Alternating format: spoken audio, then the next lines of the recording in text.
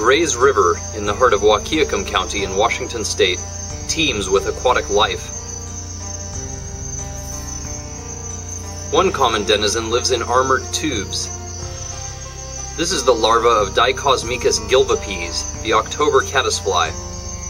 They construct cases made of silk and stones, which they live inside during their childhood. The larvae use special flat blades on their mandibles to scrape diatoms off rocks in swift rivers. Their feet bear sharp claws for holding on in fast currents, and their abdomens are covered in sausage-like gills. They anchor themselves inside the shell with one pair of anal hooks.